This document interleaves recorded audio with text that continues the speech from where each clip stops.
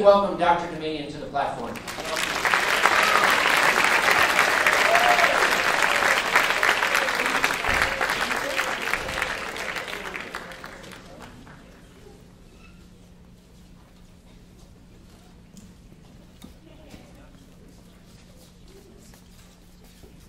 Good morning, everyone. You can hear me. I thought I'd start off with a question. Why am I here today? Anybody want to answer that question?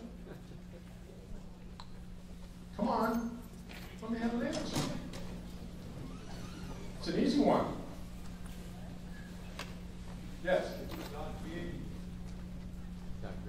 The answer is I'm here to protect you. Now the next question is, from what? I'm here to protect you from what? Anybody have any ideas? What was that?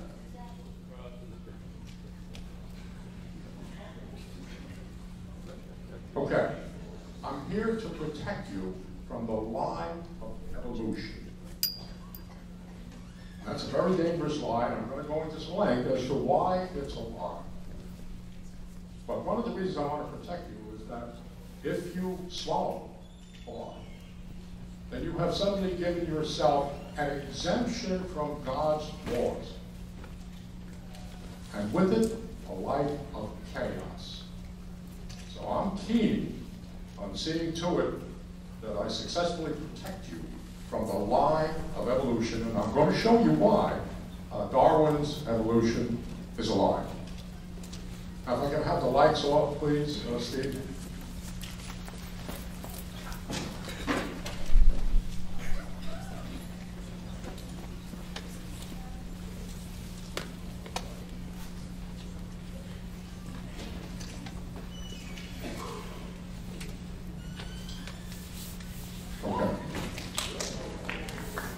Now, what I want to call your attention to is the very first sentence of the Bible. In the beginning, God created the heaven and the earth. That's Genesis 1:1. And not a bunch of accidents, as Darwin would like you to think. Now, I'll be talking a little bit just to introduce you to the technology that we developed. Just as a beginning, just a few minutes. And the technology that we developed, as Pastor Eric told you, was the MRI. So I'll just give you a few insights on how that went. So I want to introduce you to somewhat, just the simplest nomenclature. And what you see is the words NMR, and you see the words MRI. And as I talk, I just want you to understand that NMR, as I'll use them interchangeably, NMR equals MRI. Now, what does NMR stand for? NMR stands for Nuclear Magnetic Resonance. And when I got introduced to the medical community, they wanted the N to go away, so the nuclear suggestions were eliminated, and it got renamed MR, and then the radiologists wanted to put their brand on it, so it became MRI. But it's all based on this technology that the atom of the nucleus will, under the right conditions, generate a radio signal. And that signal is what we call nuclear resonance. And I'm going to show you a little bit about that. Now, how did all this come about? Well, one of the things that I would like you to understand and appreciate is each one of you is a walking Con Ed station. You have to stop and understand, what does that mean? Well, you are, each one of you is a power generator. You're walking around creating electricity all the time. And when the end comes, and death comes, that electric generator shuts off, and you're not generating any more electricity, which is at the root of life. So, what is it that got me started in all of this, and what was known when people started probing as to how come they were electric generators? The first thing they did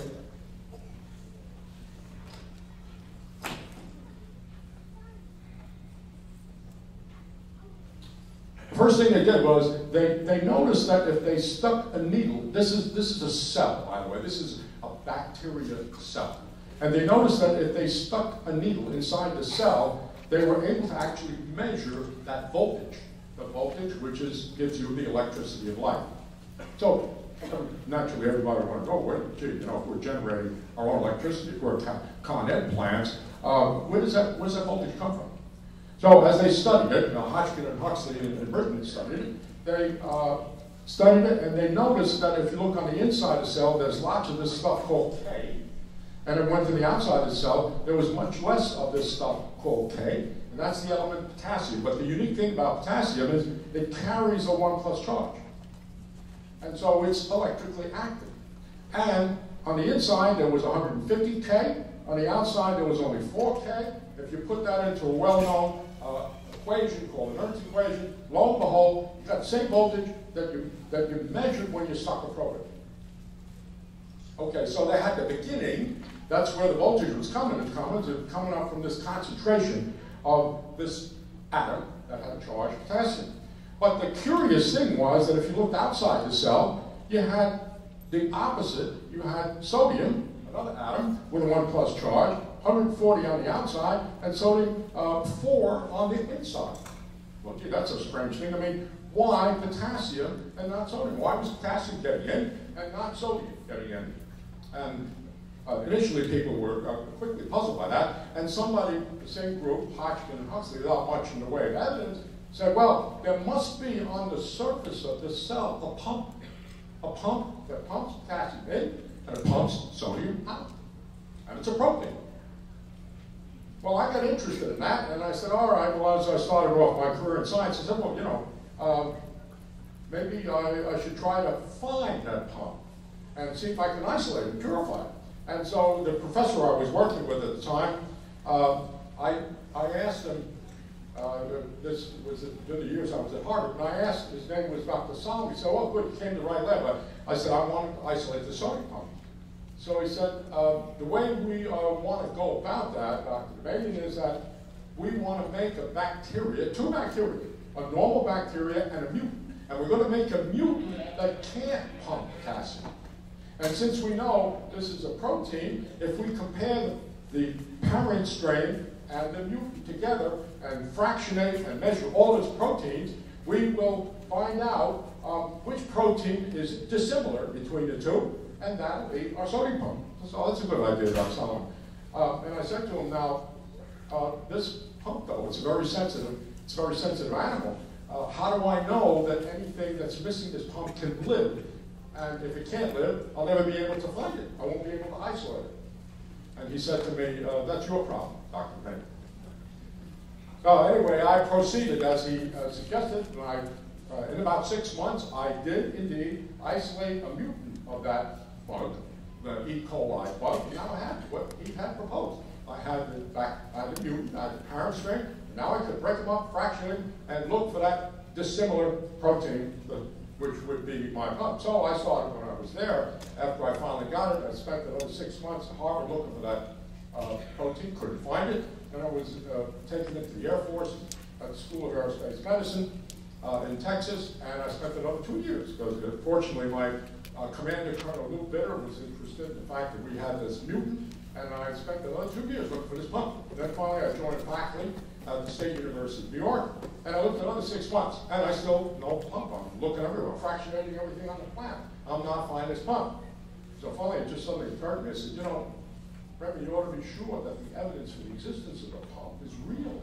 Because if it's not strong evidence, you'll be looking for the rest of your life and you'll never find it. So I then started going into the research, and researching in the library in great detail, and lo and behold, I run across a book written by Gilbert Link that says there is no pump. And as I was looking at it, I eventually came to the conclusion, well, you know, actually you don't need the pump, because this potassium has got a plus charge. It can stick to stuff on the inside of the cell that's a negative charge, and that's how it'll build up. But still had that one question. Why potassium is going to stick and not the sodium is going to stick? I looked up some materials that the chemists were making these things called ion exchange resin beads, little beads you put inside a big glass column, and you pour water in a chemical solution through the column, and it goes through the column and through these beads called ion exchange resin beads, and it separates it so the chemist can fractionate the samples as they come out, and those are called ion exchange residues. I said, oh, okay, well, that'll work for me too. I can, these things that you see here are loaded with proteins, nucleic acids, they're loaded with negative charges, and based on the amount of water, when potassium travels around, it doesn't travel around new. It travels around with a clothing of water. And when sodium travels around, it doesn't travel around new either. It travels around with a big coat of water. Well, it turns out that when sodium has got the full complement of water, it's bigger than when potassium is with the full complement of water. So what happens is the cell ends up picking the smaller one that's fully hydrated. So after all of this, then I published a paper called the ion exchange resin model, eliminating the pump, and said this is a new approach. And when that happened, I got a phone call from Dr. Freeman Cope, Freeman Thorndike Cope, and his mother was the grandmother wrote the Thorndike dictionary. He said, Dr. Maynard, I read your papers. How would you like to collaborate with me and see if we can prove your theory of the ion exchange resin? I said, oh, that sounds like a good idea, Cope. What are you thinking? He said, well, I'm using this new technology at the Naval Air Development Center where I'm working called NMR, nuclear magnetic resonance. We can take some samples, we can put the bugs on the test tube, we can put them on the inside, we can measure the potassium and see whether or not it's bound or free. And if it's bound, then your theory will be correct. I said, okay, sounds like a good idea, Cole, let's get together. So we did get together. Now he said one thing, he said, call me up a few days later after it said, he said, I'm worried about one thing, Dr. Damadian. I said, what's that, Freeman? He said, well, you know, he said, potassium doesn't have all that strong a signal, the nuclear magnetic resonance signal that we're going to be depending on to measure the potassium is not that strong. And secondly, you know, in reality, there isn't all that much on the inside of the cell, so maybe we won't even get a signal. Well, I said, Cole, maybe I can help on that one. He said, well, what do you mean, Randy? I said, well, I know of a bacteria that I can get from the Dead Sea called Halobacter halobia that has 20 times the normal potassium.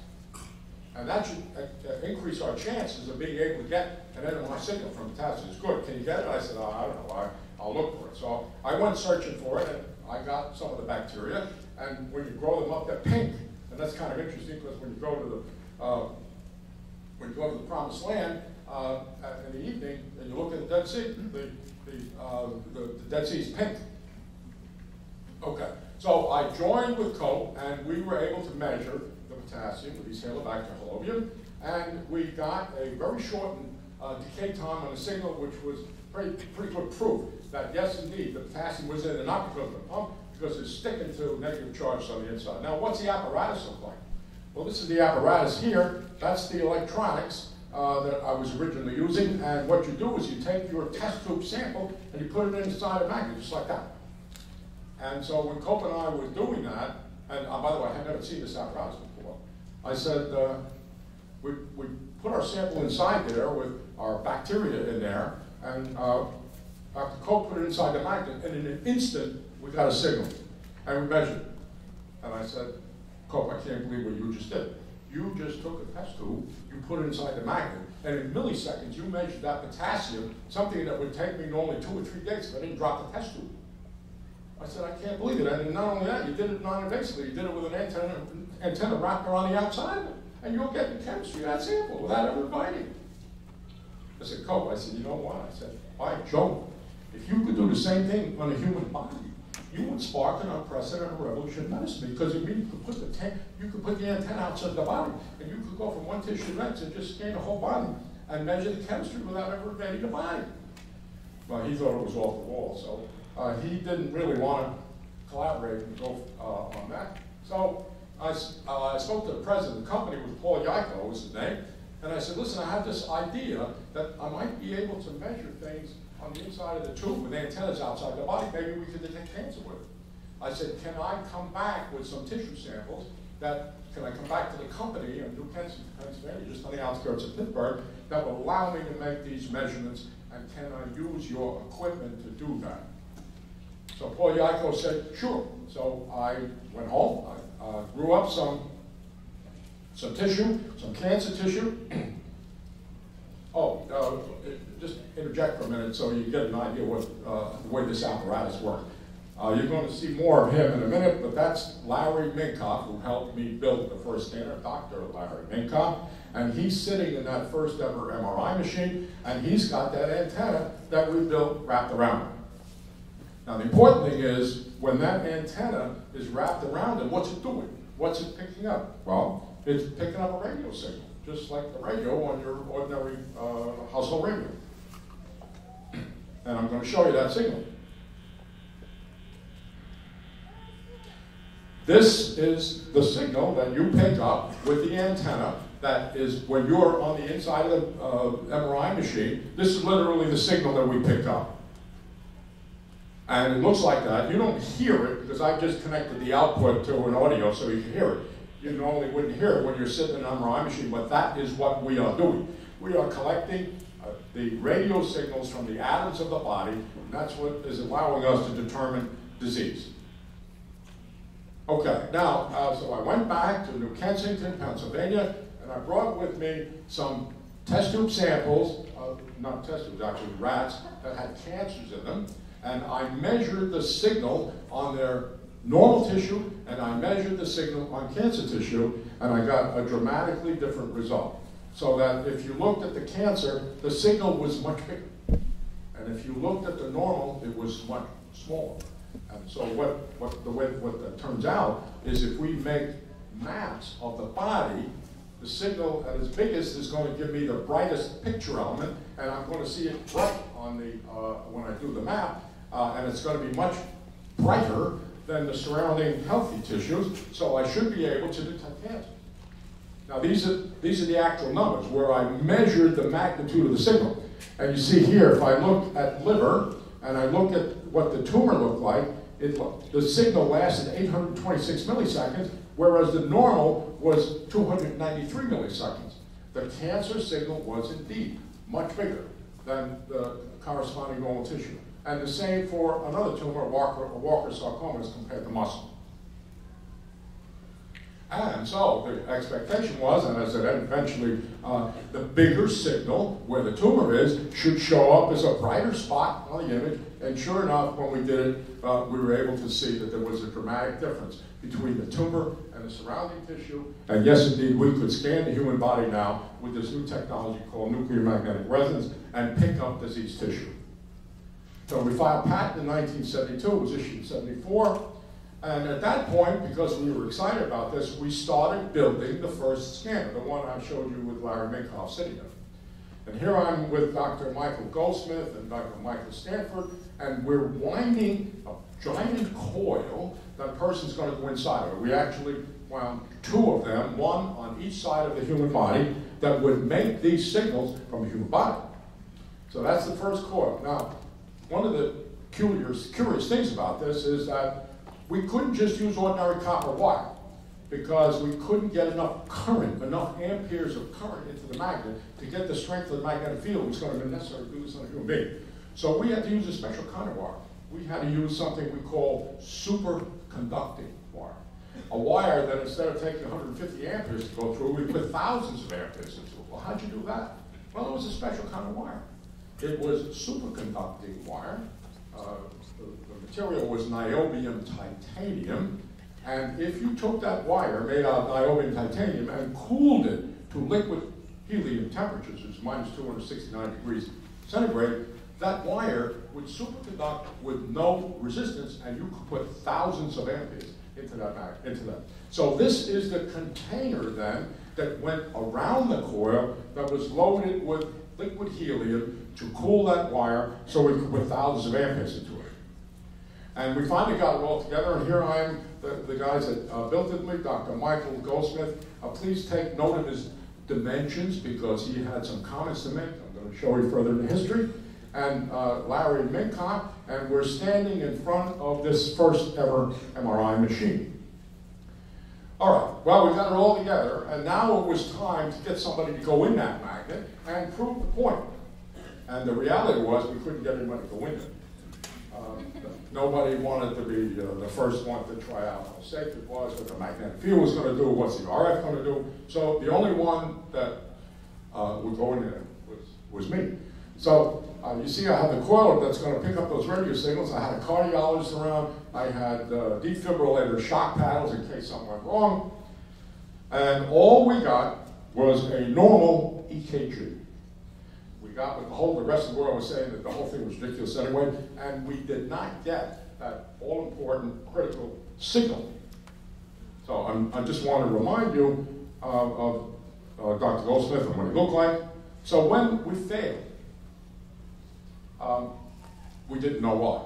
And I had this antenna, and that was an antenna that Dr. Goldsmith had built. So when we were curious as to why it didn't work, Dr. Goldsmith had the temerity to say that I was too fat for his coil.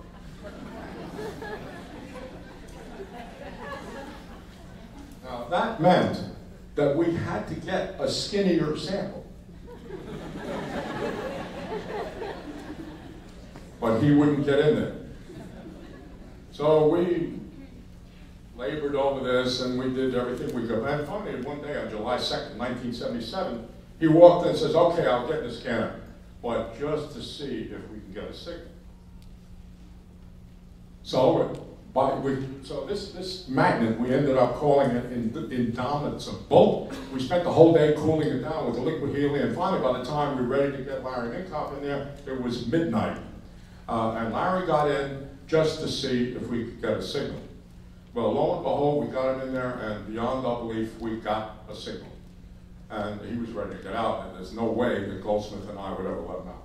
So we kept him in there for 4 hours and 45 minutes. And what we did was, we had arranged the technology so in the dead center of the magnet is where the focal spot was. And that little spot that was about a centimeter sphere was the only region in the anatomy that would give a signal. So we knew it was localized. And then what we did was we took Larry and stepped him stepwise across that spot until we had a scan. And this is the scan that we got from him. Now, when you're in the lungs, it's all air. There's no hydrogen. We're collecting a hydrogen signal. It's all air, so there's no signal in the lungs, which it should be. And we were getting excited as we were doing this because we said, gee, it's doing more. As we stepped across the lung, suddenly the signal would disappear. We'd have signal in the body wall on the outside, but as we moved across in the scan, when we hit the lungs, it turned to zero. Then we got back to the heart, the signal came back, and we knew it was working. By 4:45 a.m. the morning of July 3rd, 1977, we were ecstatic. Lo and behold, this thing that had been considered visionary nonsense. In fact, at one point I was asked to give a lecture, and one of the things that the doctors, the chemists were doing at the time, they put a test tube in, and they would spin the tube at very high speeds in order to get the necessary magnet homogeneity to get a signal. And I gave a lecture somewhere, and somebody stood up, after one of the doctors stood up, and I said, now doc, he said, how fast do you propose to spin the patient? Those of you who've been in MRIs know that we don't spin the patient because we found ways to overcome that. But in any case, this then, July 3rd, 4:45 a.m. was the first ever MRI scan of Larry's body. This is his chest wall around the outside. That's the heart in the center with the chambers inside, and there are the lungs. And because of the huge differences in the tissue, one tissue to the next, with respect to the magnitude of this signal, what ended up happening is that the NMR became the most detailed images of the body's life-giving organs in history. Okay, well here's a few of those. We couldn't get anything like this. With ordinary imaging with X-ray, the big problem is you could never see the soft tissues. They weren't different. If you put a liver, a kidney, or a spleen next to each other, you couldn't make any discrimination. But with the MRI, we've got exceptional detail. There's the liver, there's the kidney on the left side. When you got into the chest, there's the heart and the lungs and the aorta. And we're getting, as a result of these signal differences that the NMR gives us, all the technology gives us, we got extraordinary image detail. There's an immense image detail in the center of the knee, showing the femur and the cartilages that are connecting them and the ligaments that are tying together. And the brain, exceptional details showing the ventricles of the brain, the gray matter and the white matter. Now, evolution. What about it? Well, it's simple. It violates all of the most fundamental laws of science. It violates the law of causality. What is the law of causality? The effect can never be greater than the cause. Oh, but there's our ancestor. Under evolution, we derived from him, the slime mold. That's our ancestor right there. Now, it's hard to say that this effect is not greater than the cause. And that's the law of causality. This effect, our change and evolutionary change over time, this effect became greater than our ancestor, the cause. So that's the first violation, the law of causality. It violates the first law, evolution violates the first law of thermodynamics, which is energy can't be created. Energy can neither be created nor destroyed. Well, if I want to get from him, I got to create energy. So that's a violation of the first law of thermodynamics. And it violates the second law of thermodynamics. What's that? The second law of thermodynamics says that throughout the time in the natural world, things are continuously disintegrating. They're not evolving, they're decaying, they're degenerating. Specifically, you take your car and you leave it outside for a year or 6 months, it doesn't shine itself into a Cadillac, it degenerates continually with rust. And that's the general theorem of entropy of the second law of thermodynamics. Everything is running downhill. You can't expect them to, these things to just change themselves, because that's another violation of a fundamental law of science. And here you have a direct violation, because he's not running downhill. Over the theory of evolution of millions of years, we steadily went ahead and didn't disintegrate, but in fact we evolved into this spectacular human structure called the human body. Now, under the theory of evolution, we came from him. He got successively bigger and more powerful, and then he went from walking on his hands to standing upright, and finally became a human being. That's how we evolved. Well, under the theory of evolution, if we came from the ape, if you were going to go from an ape that had 400 cc's of brain to a human being that had 1,200 cc's of brain, and if you're arguing that's where you came from, you're going to have some proof. You can't just say it.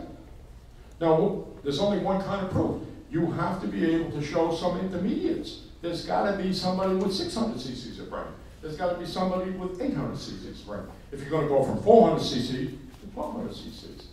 And those are what you would call in the field of evolution, ILS, intermediate life forms. Well, when Darwin and others were looking, they couldn't find them. And they called them missing links. Well, the obvious question in this context is, how come they're missing? And if they're missing, did they ever exist? Did these intermediate life forms, did they ever exist? How come they're missing?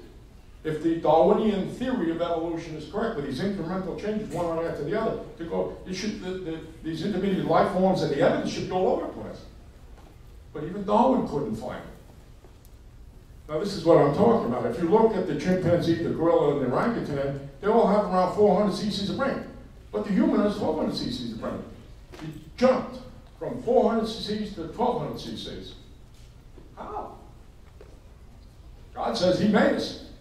That's the only way you're going to get there. You can't get there without him. And if you want to prove that you got there by evolution, then you've got to provide that evidence with intermediate life forms, that there were things in between that allowed you to slowly increment from 400 cc's to 1,200 cc's, and you just can't leave out that evidence. If you leave out that evidence, you have no proof for evolution. Well, this is Mr. Darwin himself. And I'm going to read you some of his quotes now so you see what I'm saying. And this is the book he published in 1839, The Origin of the Species. Now, Darwin pointed out, I'm going to read you some of his quotes, that, well, it's true that as I look around for evidence of these intermediate life forms, which should be numerous, we're not finding them anywhere. But maybe they got lost, maybe there's geological change, and maybe ultimately we'll find them. Well, it's been almost 200 years since he wrote his book, and we didn't find any of them. So where are they? Well, the evidence for evolution is simply non-existent. Now, I'm going to show you Darwin's quotes, because in that book that I just showed you, I'm going to read you the quotes from Darwin himself. Now, what does he say on page 146 in that book? He says, but as by this theory, there should be innumerable transitional forms, innumerable ILS. Remember, he's going little bit by little bit, increment by increment, and they must have existed. Why do we not find them embedded in countless numbers in the crust of the earth? Darwin wants to know why he's not finding them to be consistent with his theory. Well, it's been 200 years, nobody found them. Then he says on page 226, one of the problems, says he, namely the distinctness of specific forms and their not being blended together by innumerable transitional links is a very obvious difficulty of my theory, says Darwin. And then lastly, he proposes this concept of natural selection. All right? So there's going to be an accident, and some specific aspect of that individual is going to be more powerful, more selective, and when the competition starts getting going, he's going to beat out the next guy, and he is going to be naturally selected under the Darwin theory, and he's going to survive while the other people are going to die. All right, so he says, as far as the theory of his theory of natural selection, there should be an interminable, an endless number to prove my theory of the intermediate forms that must have existed, linking together all the species in each group by gradations as fine as our present varieties. So it may be asked, why do we not see these linking forms all around us? That's Darwin in The Origin of Species on page 226. So he's articulating the very missing lack of evidence that doesn't exist for his theory.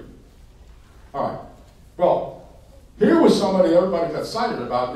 They found the Neanderthal man in the northwest province of Germany, next to Dusseldorf, and that's the Neanderthal man. Everybody got very excited. He must have 800 cc's. He must be one of these intermediate life forms. He must be one of these missing links.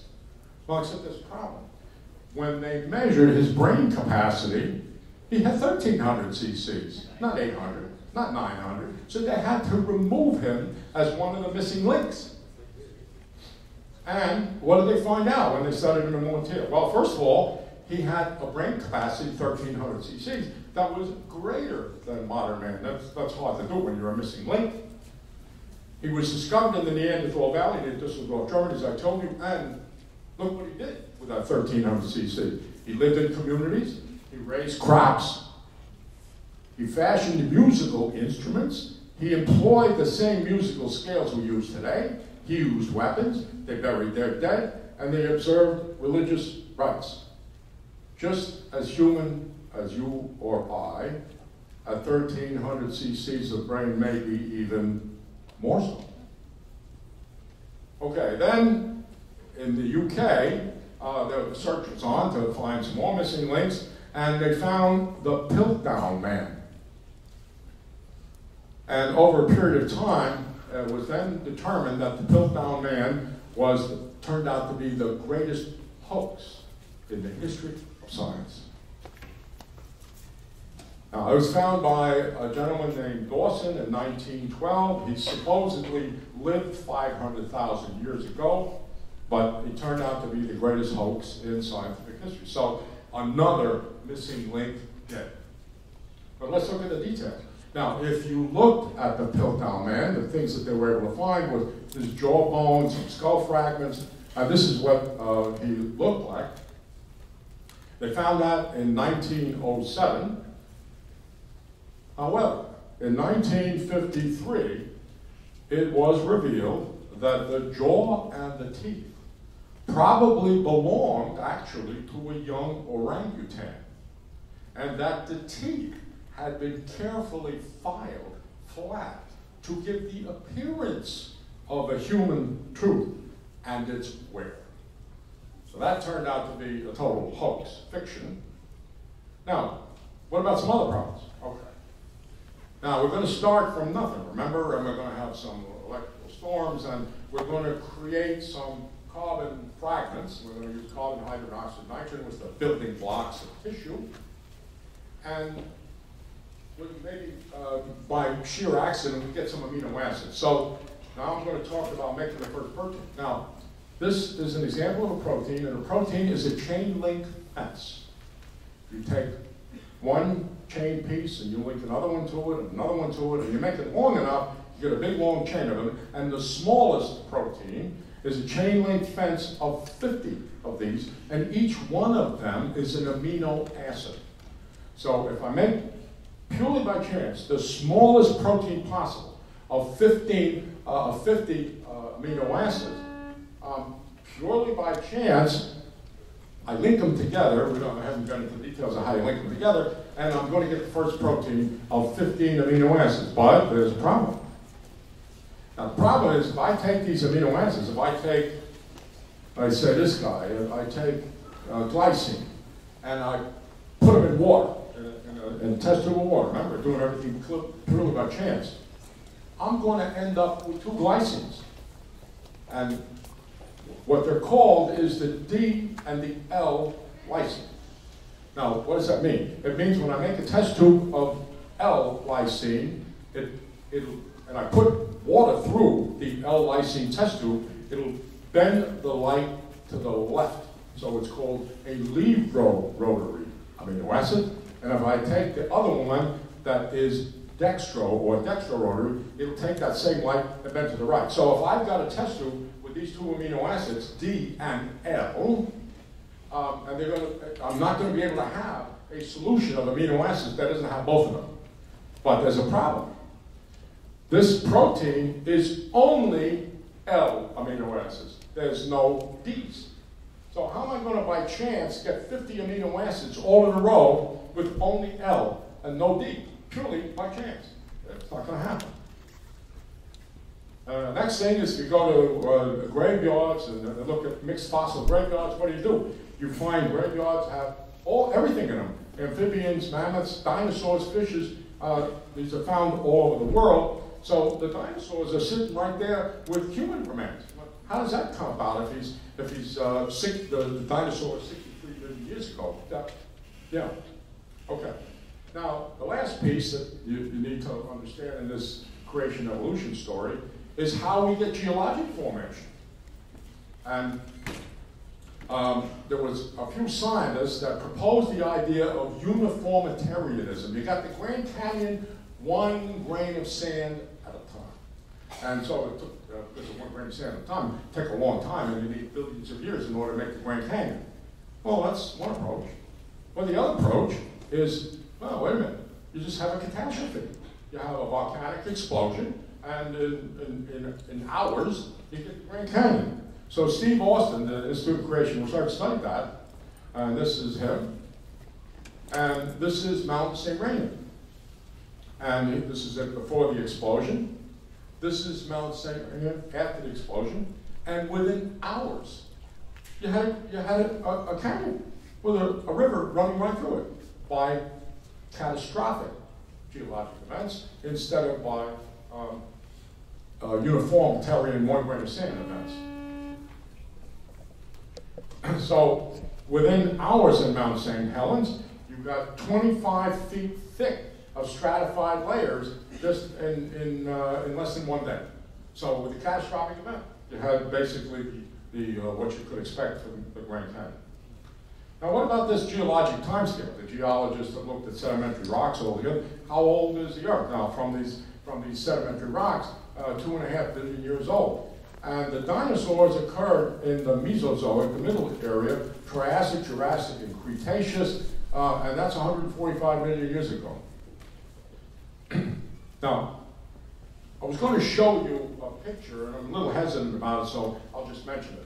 But a Japanese fishing boat a few years ago was traveling in the Pacific Ocean off the coast of New Zealand, and it trapped a dinosaur, an entity they call the plesiosaur.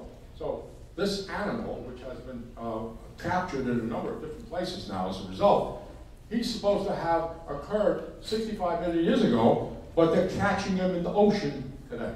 Now, I don't want to go too much into detail because the opponents are criticizing that in a variety of ways, so I'm not going to build the story too much on that, but I just want you to know there's evidence that some of these dinosaur-like characters, like the plesiosaurus, that are supposed to be 145 million years old, are swimming around in the waters today. Now, so when we talk about this debate, we're talking about creation in the debate versus evolution. Now, the absence of these ILFs, the absence of the intermediate life forms is fatal to the theory of evolution. There's no evidence. Now, how can you have a theory? The only way you can scientifically support the theory is with evidence, and there's no evidence.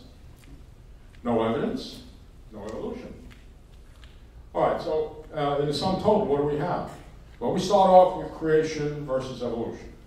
And the worldly analysis or assessment of that is that we're talking, when we talk about creation versus evolution, we're talking about religion under creation versus true science for evolution.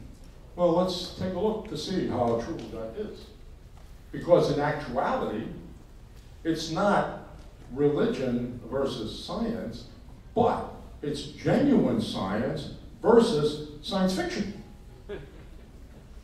So, evolution is science fiction. I want you to know that because I'm here to protect you. Okay? All right, now here's the last quote from Charles Darwin, page 156. What does he say? He's talking about organs of extreme perfection, like the eye. And what he says is to suppose that the eye, with all of its inimitable contrivances, such as adjusting the focus to different distances, such as admitting different amounts of light, such as the correction for spherical and chromatic errors, that these could have all been formed by natural selection seems, I freely confess, absurd in the highest possible degree. That's Darwin talking about his own theory. Absurd in the highest possible degree. And let's see why he's worried, okay? This is the eye. Okay, now this is a cross-section of the front of the eye. This is a cross-section of the whole eye. And what is he really worried about? He says, okay, well, we're going to use my theory of accidents, all right? And I'm going to get a cornea right on the top there. Now, by my theory of natural selection, that cornea should make me more powerful than the rest of my body's walking around. So I should, by natural selection, beat him out and advance with my cornea. But there's a problem. The cornea, without the rest of the eye, doesn't do anything at all. He's got to have an optic nerve. He's got to have rods and cones in the retina. He's got to go to the brain. That cornea doesn't do squat for him. So how is he, by natural selection, using the cornea, going to outlast the guy who doesn't have a cornea when the guy without the cornea is just like him? His cornea is not doing anything. And the same thing with the retina. He has an accident. He gets a retina. You can believe that. That takes a lot of belief too. But you have an accident, you get a retina. Well, the retina isn't going to do anything without the rest of the eye. It's not going to do anything without the rods and cones of the retina. It's not going to do without the optic nerve. So how are these fine structures in the eye going to progress by Darwin's natural selection? And you see what Darwin says, I have to freely confess, it's absurd in the highest possible degree.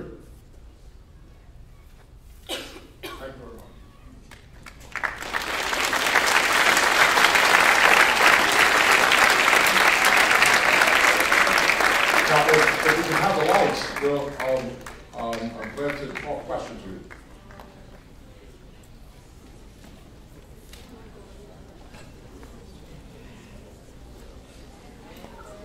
you.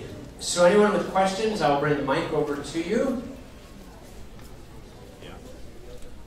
Thank you so much for your presentation. I really appreciate it. Would it be fair to say in a species such as a fish that will only see darkness, natural selection could then take away the complicated eye that it may have one stat? Is that an accurate interpretation? Yeah, that's a good question. And I think if you just speak generalities, the way to look at it is that Darwin did see changes, but they were within the species.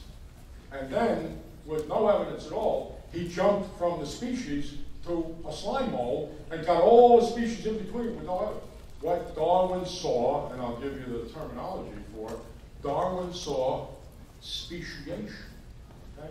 He saw a bird with a smaller beak becoming a bigger beak. But how you get from a slime mold to a bird is something that they just have zero evidence for. Yes? We just so much appreciate you being here today.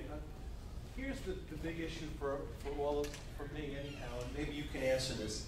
How is it that something, a theory that really is so ridiculously absurd it couldn't possibly work, how is it that so many scientists are just ardent believers of evolution and pretty much exclude any other scientists out of their club, so to speak, because they don't believe in evolution? How is it that such a lie, from your perspective, could take a hold of all the best minds in this world, or some of the best minds in this world, and have just pervaded our society? How would you answer something like that? Well, it's a very good question. And it's funny, even on the way here, I was saying to my wife, and she was asking me, what the details. I said, the thing that's the most astonishing of all is how this ever got accepted. Because it's just rank fiction. And I think I can sort of understand it, all right? But it doesn't justify it. And it's the nature of the scientific experiment, you see? Because what you have to do when you're thinking about this whole phenomenon, you have to realize that you have to separate what you're living with today that you can do experiments on, and you have to separate that from what took place in history that you can't do experiments on. Okay?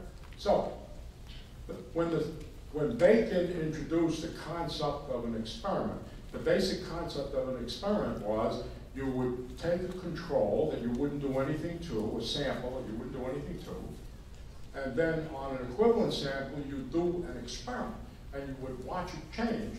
And by comparing the experimental sample with the control, you were able to make a deduction about how that natural phenomenon was working. So you were doing your experiments on the naturally existing phenomenon. And it was very tempting to say, therefore, I know how it developed.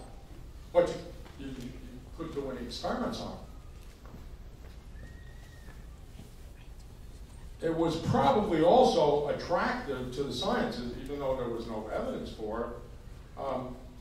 If you were a scientist back then, and it's different today, it's 200 years later, you were suddenly, by insisting everything was natural born and that everything was created that way, you were suddenly giving the authority for the understanding of the whole universe and the human race to the scientists. The scientists were suddenly in charge of everything.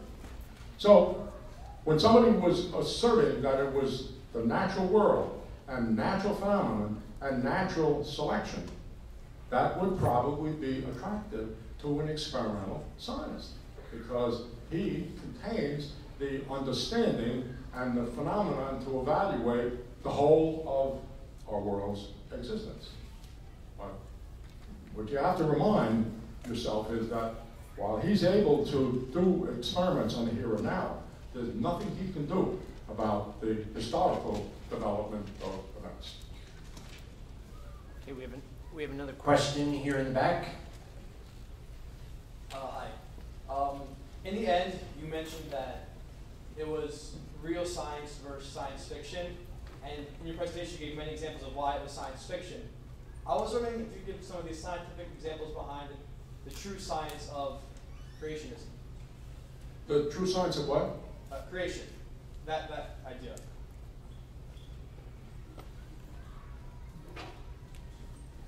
Well, I think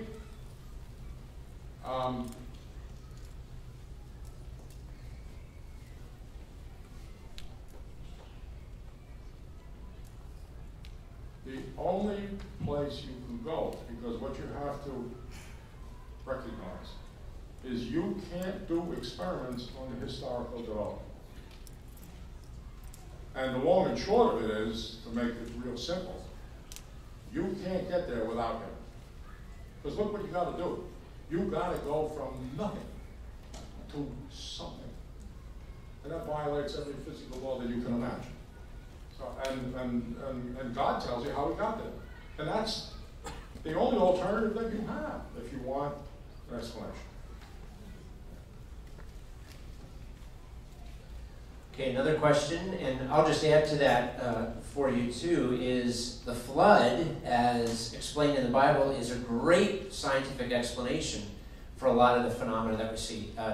Dr. Damadian even talked about the Grand Canyon and showing how the eruption of Mount St. Helens created Grand Canyon-like structures around there. And so as we look at the Grand Canyon, that seems to have a very good explanation in the biblical account of the flood. So that's another specific example of how the Bible actually is better science than what secular science is. Yeah, and also in that context, there's a lot of accumulating evidence that this flood that the Bible talks about was worldwide. I mean, you know, it wasn't localized to the Mediterranean. Okay, other questions?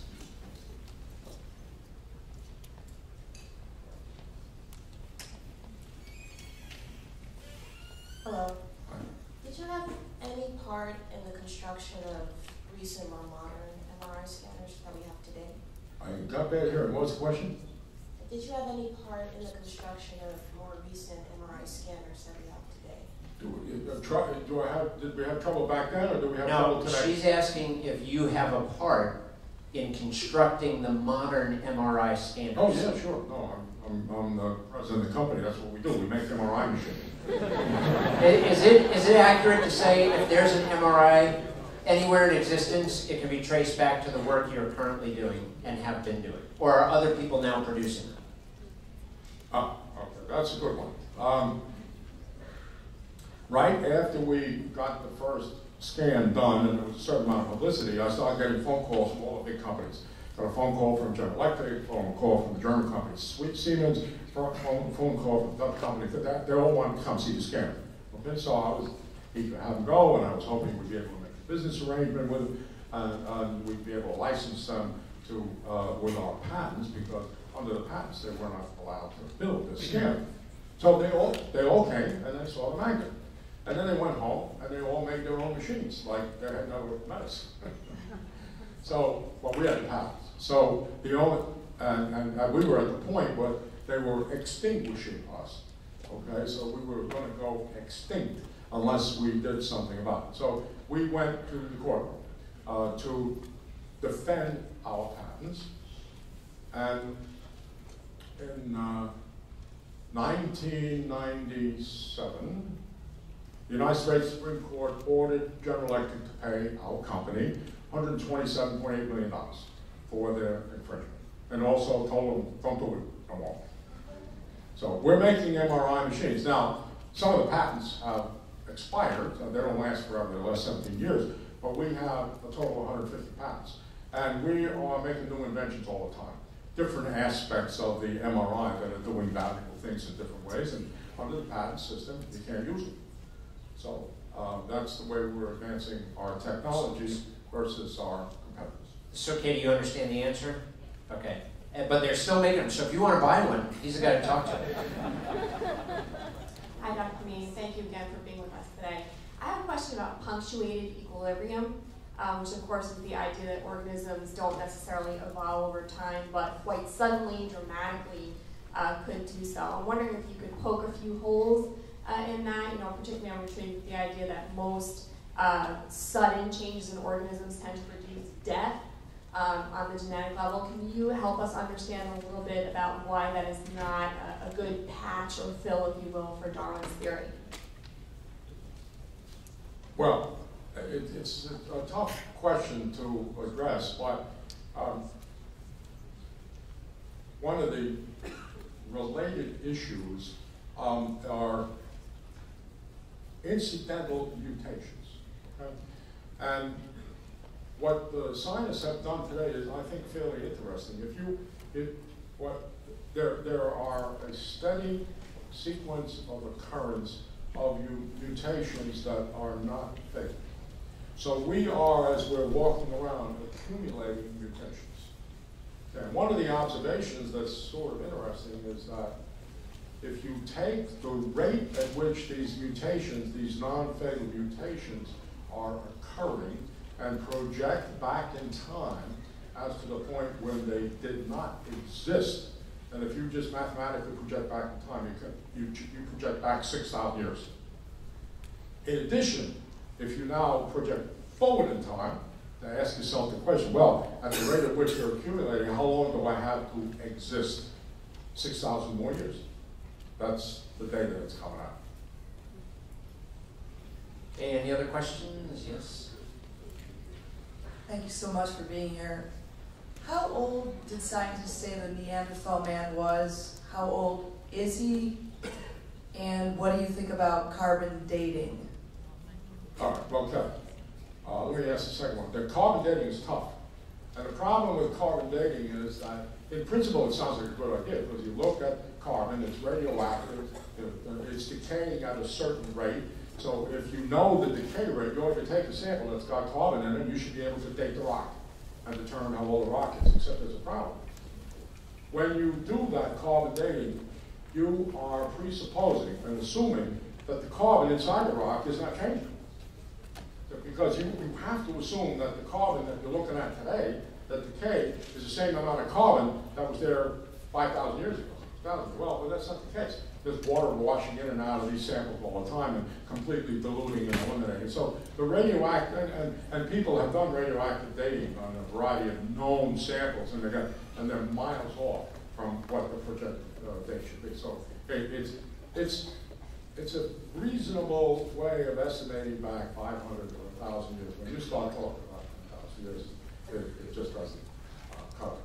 And what was the other question? The other question was about Neanderthal man. How long ago did he supposedly live? Are you asking how long he supposedly lived, or how long ago he actually lived?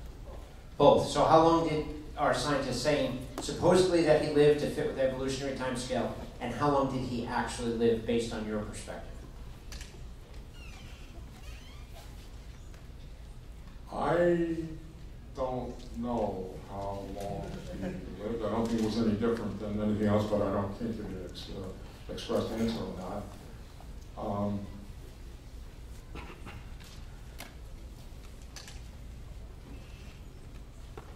know. I do know that one theory is that Neanderthals were pre-flood civilization, and you'll see in all the pictures they have that high brow, that ridge brow, and scientists see that your brow ridge continues to grow as long as you live. And so if there's a population of people that were living 400-500 years long before the flood, they may actually have that kind of ridge brow, and that would make up for the difference of the Neanderthals' facial structure compared to ours today. So that's a good clue that they would have been about 6,000 years ago and be pre-flood civilization. Okay, another question. I think Dr. Damadian and I are going to go on the road and do this together. This is a lot of fun. Yes, sir. They put together this clump of fossils, and they prove it to be a missing link. Well, they don't prove it, I'm sorry, wrong words. They claim it to be a missing link, and they call it Lucy. What's the deal with that? Okay, so he's asking specifically about Lucy, the supposed missing link. But maybe you can address how scientists are able to take a bone from over there and then another bone from over there, and another bone from over there, and somehow put them together into a coherent skeleton. How are they able to get away with doing that? These are bones from the same skeleton that are being pieced together? They're saying it is. You know, in the case with Lucy, they're saying they're all from the same species. Well, one of the things that they do is they look very carefully at the anatomy of the bone. You can tell from the anatomy of the bone what species it came to and what part of anatomy. So you could find the bones from a specific species of fish, and you could find them in different places, and you would know that they came from that one fish species. I think a great closing question, Dr. Damadian, you started out by saying that you were here to protect us. Why is it so important that we need to understand that the Bible's account of creation is true, as opposed to evolution? Does it really matter all that much? Maybe you can just share from your heart why this is so important. Well, if you don't believe the Bible, and it's really key for all you guys and all you ladies, you're going to make mistakes. I don't want to go into details of mistakes, but you're going to make them. And our culture is making mistakes at exponential rates. So we have thou shalt not commit adultery, we have thou shalt not commit murder, we have a set of laws and commands that God gave us. And if you take exemption from God's creation, you take exemption from those laws, and then you create, by not abiding by those laws, personal chaos. So I'm here to protect you from that personal chaos. So you guys understand, if you remove God as the creator, then you're able to remove him as the lawgiver, and ultimately you can live however you want. And somebody asked a question about, it might have been Mr. Scary, how do secular scientists get away with this? And it just shows you how powerful man's drive is to remove himself from God's rulership, such that he's able to come up with bizarre theories that don't really make sense, but everybody's willing to believe them. And so that's why Dr. Damadian has shared with us today, to realize and to show you how reliable scientific evidence shows that creationism, by God's direct work, actually impacts every decision that you make, because your morals and all of your choices come from the lordship of God as creator. So we are Let me add go ahead. that I think is useful. And when you speak of science, there's a tendency to talk about science in a generic sense, in a general way. What you have to stop to realize is that today's scientists don't think about creation. Somebody who goes to graduate school, gets a PhD in science, he is hyper-specialized.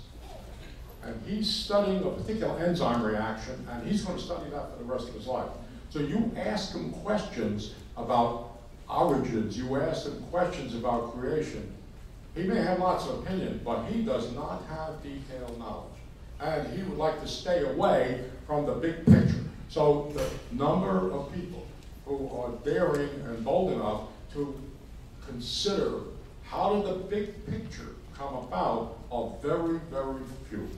And the average scientist doesn't want to go there because he knows he doesn't have the skill and the knowledge to assert his opinion and defend himself against criticism.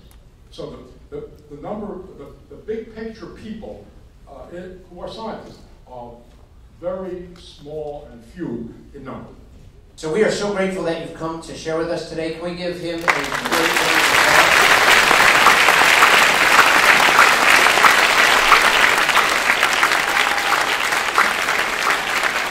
And I hope that beyond what was very interesting, and I know some of this was a little bit higher than you're used to hearing, you may have had some trouble tracking with it. It was great to be exposed to a man who loves Jesus with all of his heart, and yet is brilliant in the science field. And I hope for some of you kids, honestly, that something awakened in your heart that said, I want to study the next potassium problem.